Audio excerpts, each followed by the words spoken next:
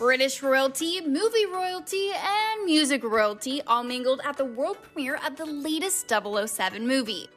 Kate Middleton, Prince William, Prince Charles, and Camilla, Duchess of Cornwall, all walked the red carpet at the star-studded premiere of No Time to Die at the Royal Albert Hall in London on Tuesday night.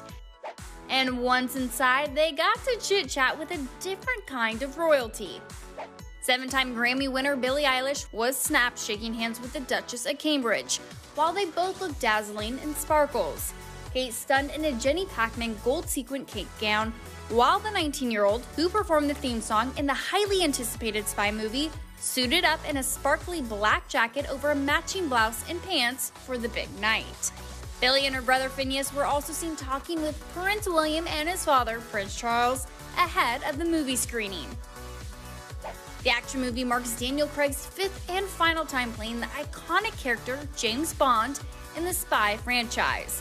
And Billie recently told BBC that the actor had a big say in picking the singer who would write and perform the latest theme song.